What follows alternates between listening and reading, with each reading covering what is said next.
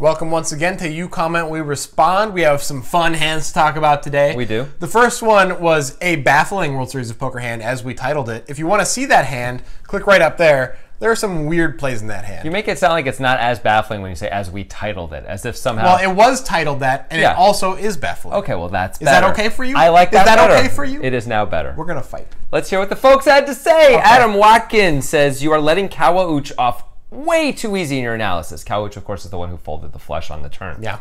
That fold was jaw-dropping. You should also evaluate whether he should raise all in rather than call, given the stack size and that naked trips will call there a lot, hoping to house up as well as ace of hearts and queen of hearts draws, not to mention ace king, king queen, and the rare inferior flush. He must make these hands pay. In sum, Kawauch's fold is at least as bad as Lynn's turn donk, which was, in fact, as you did point out, really a continuation bet. Okay, well, I disagree. Yeah. I think the turn donk is awful. One of the worst plays I've seen. It's not a donk, but he's continuing to aggress, and it is terrible. It is terrible. I understand where you're coming from with Kawauch folding here. I think we did think that was bad. We just thought it was defensible. We could figure out theoretically why he might do that. I think moving in is a disaster. I think that's really bad. All these hands you say are going to call, they're not. They're all going to fold. They're going to fold to a move in. So he's getting called by all better hands and folding on all worse hands. We don't like that here. You might get called by a worse flush once in a while. Maybe, but they might actually fold. They might find a fold. When Lynn bets 5 blinds and then Kawauch goes in for 36 more blinds, I think smaller flushes are probably going to find a fold. On the paired board especially. Yeah, that's a good point. A jack is never calling. Never calling. Ace king, the ace of hearts, the queen of hearts, all these things are folding. Man. Yeah, they're all folding. Also, he doesn't have ace king ever, pretty much, Lynn. Yeah, that's true. Yeah, I disagree with the move in as an idea. I do agree the fold was a wee bit tight. You know, it was like, I mean, you can't fold there. And on its surface, when we watched this video for the first time, we both thought the fold was the worst play in the hand. But upon talking about it for an hour on our podcast, as we do, we think that the turn bet by Lind there's just no merit to it. There's nothing good about it. Yeah. All right, Cho Capic Warrior says Lind betting on the turn is his only way out of the hand. Well, it turned out that way. He represented a strong hand by donking the flop, and if he doesn't bet here, he'll never win this hand. On the turn, his opponents can evaluate his range like King Jack.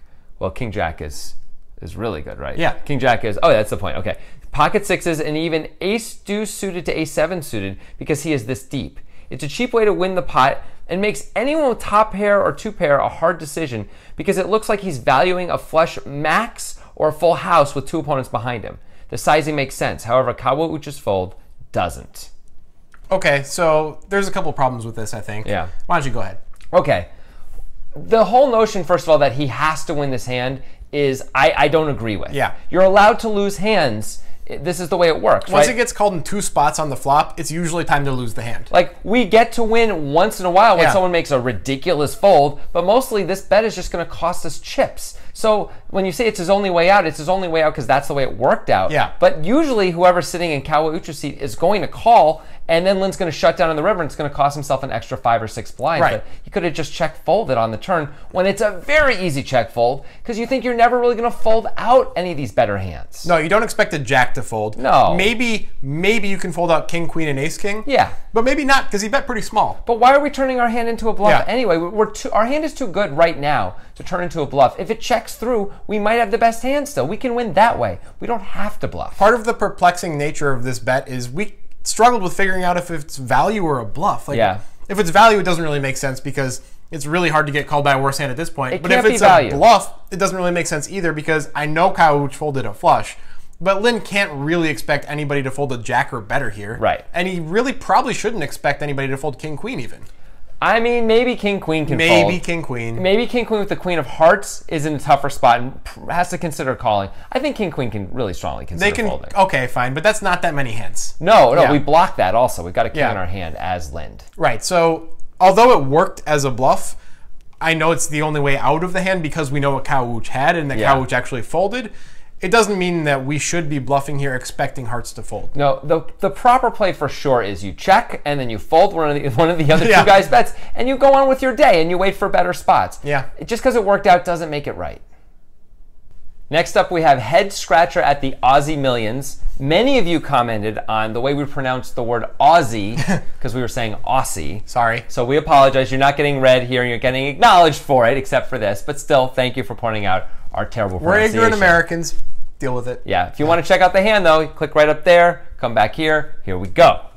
Osif Kincaid. Frequent commenter. Says, by the way, since we figure out new factors that cause cancer every day, I'm pretty sure in 10 years, McDonald's turn bet is going to be found to be one of them. Wow. I know, right? So he's not liking McDonald's turn bet. I think McDonald's turn bet is okay because he called the raise, and it means that there was more going on than just I'm betting, hoping the guy folds. Although, I see where Osif is coming from here. If I were McDonald, I would never consider betting the turn with my 6.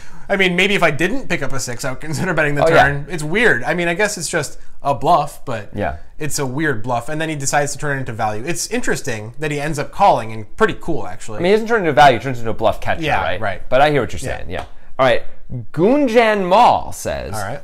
It takes balls to overbet after turn check raise is called. I was in a similar spot last week and gave up on the river after I hit a pair. Really hard to make the river play. I think there's some English issues here. Right. But he's saying it's really hard to sort of pull the trigger on the huge overbet after you've just been called when you check raise. That's a fair point. I absolutely agree with that. But when Joseph check raises to such a small amount, he has to pull the trigger or it is a completely losing play. Right. Yeah. We actually haven't reached the true inflection point of the hand yet. It just feels like we have as Joseph. If we had check raised bigger, and McConnell then has to call a huge amount on the turn, now we've already hit the inflection point, and it feels like he's committed. Here, he may not be.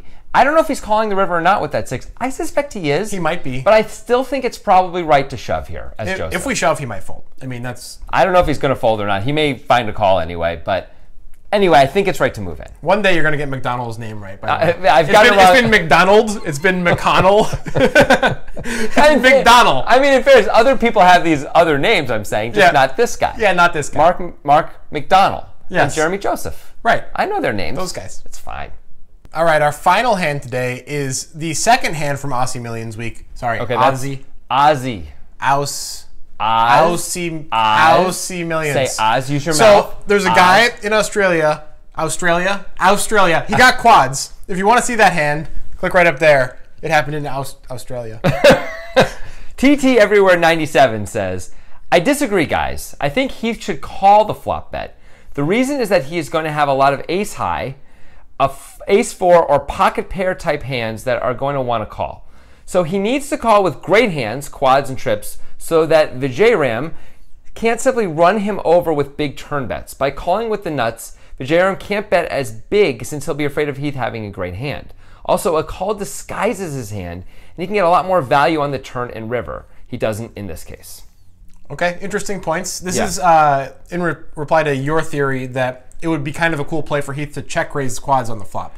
Yeah, I wasn't saying he should always do it, but I think it's actually, it might be even the right play in this particular spot. There's one thing I want to take issue with in that comment, and that is that Vijayram is going to run him over with big turn bets when he when he calls the flop. Right, he's not going to do that. He's probably not going to do that. There's two 10s out there. Yeah. So it's probably not going to happen really ever, because what is Vijayram repping at that point? I mean, if we think about it from the point of view of what hands is Vijayram 3-betting, right? Yeah. So usually that's a pretty tight range. Now, from the bits that I've seen, I haven't seen all of this live stream or anything close to it. Vijayram wasn't doing kind of any 3-betting at all, except with really good hands, that I saw anyway. So if that's the case, if his range is going to be that tight, we assume he's often not going to take another shot with ace-king on a paired board with 10s there, right? Once we call ones. He's just probably going to give up unless he improves with an ace or a king on the turn. But over pairs might really get a little crazy with us here if we check raise, because who would believe we have a hand as strong as quads? Doesn't mean we always have to raise all of our strong hands. We don't have to raise every time we have trip 10s. But I think quads is kind of sexy to raise. It's kind of fun to raise quads, isn't it? Yeah. You know, nobody expects you to raise quads. That said, I agree, calling is fine. And we said that. We said calling is totally fine. That was just an idea, something to try. Yeah. I think, you know, when your opponent thinks you can't really ever have a super strong hand, it's a good time to make the play. Yeah. Now, of course, we can have trip 10s. That's pretty strong, too. All right. Ashke Limay. All right. Wow, does that mean one can call a 3-bet out of position and wait for paired board and take this line? With your analysis, he can win 80 to 90% of hands with paired board against overpair. This can't be right. I think Heath balances his blocker bet range because he will put a blocker bet with jacks and nines as well instead of calling with it. And queens should call the river bet for given value. Queens has to be right only 25% of the time.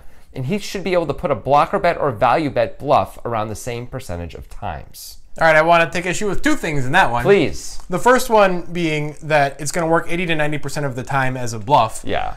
A king came on the turn. Right. That changes everything. It I sure think does. Vijay calls if the turn's a deuce or something. It's a completely different situation. I mean, honestly, any non-ace or king, and it goes check, check on the turn, and no ace or king on the river either, Vijay's calling 100% of the time. Yeah, so that's a big piece that we missed there. What was the second part? We missed it. Oh, yeah. It was missed. Yeah, it was missed. What was the second part of that comment? Well, now I got to look again. Yeah. So, play some hold music or something. Okay. All right.